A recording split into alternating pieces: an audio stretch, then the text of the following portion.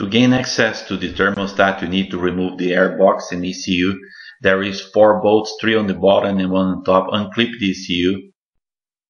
So inside of the air box, the ECU is very hard to remove. You need to pull the tab all the way and the connector releases up.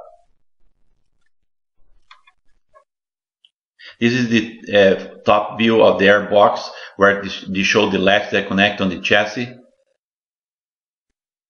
So you're going to slide in kind of diagonal and make sure those latches on the bottom, you are going to hit those ones on the chassis. Here is the duct, air duct locks. You need to wiggle a lot to make sure they get. We are going to remove the thermostat here on the engine. The thermostat assembly, it has 3 M6 bolts. They are very hard to access because on top of the thermostat housing there is one bracket that all the connectors goes in there, oxygen sensor, temperature sensor, so they all are tied together there. So in some other cables pass through there, and it makes very difficult to access the bolts. So the position of the bolts are like a kind of a triangle, 2 on top and 1 on the bottom. But with some practice, you're going to have access to the bolts. But so just be aware that they're like a kind of hard to get. It's going to remove. So here you can see the whole assembly, the mount of the hose, and there it is.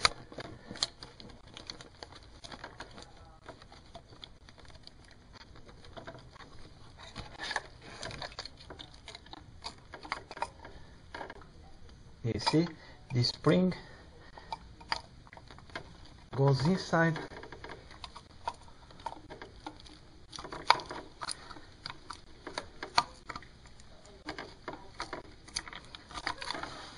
itself is this this ring that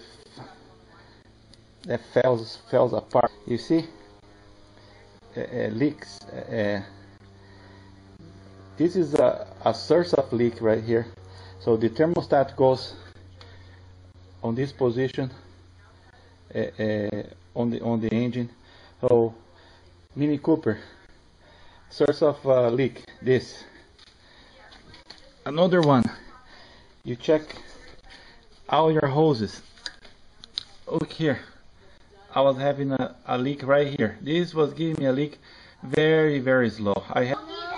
The last thing that you need to remove here on this area, on below the thermostat, there is the temperature sensor.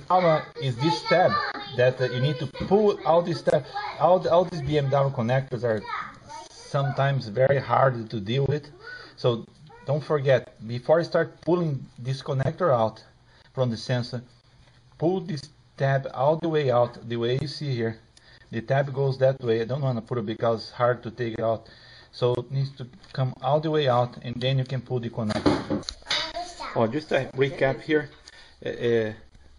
just to make sure that the assembly, I connected the assembly and the support of the thermostat with a tie, just to be together.